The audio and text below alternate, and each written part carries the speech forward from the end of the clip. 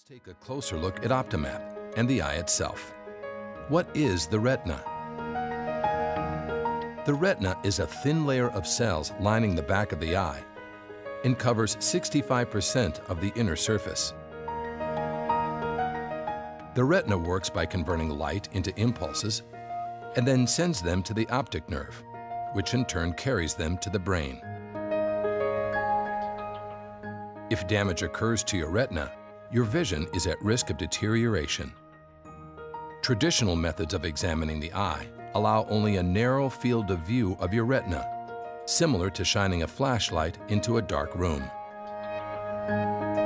A fundus camera photo may be taken so that a view of the central retina is captured. However, the fundus camera shows only approximately 15% of the retina at one time.